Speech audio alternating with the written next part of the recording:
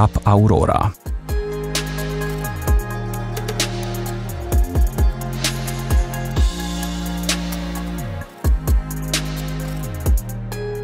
Cap-Aurora is the smallest but also the youngest resort on the Romanian seaside, arranged on a special promontory, predominantly rocky. Its story begins in the communist era, when, on July 1st, 1973, the 10 hotels named Agat, Coral, Cristal, Diamant, Granat, Onix, Opal, Rubin, Safir and Topaz, but also the 8 restaurants of the time, were open to the public. The resort is located 1 kilometer from Jupiter and 1 kilometer from Venus, and about 5 kilometers from Mangalia. It is considered by tourists a quiet area where you can sunbathe and swim in the sea, but especially can dive because the underwater landscape is very special. They will see the fine sandy shallow, very rare habitats of high conservation value. Very important is also the fact that Cap-Aurora site includes, besides the marine area, maritime islands, sandbanks and most spectacularly,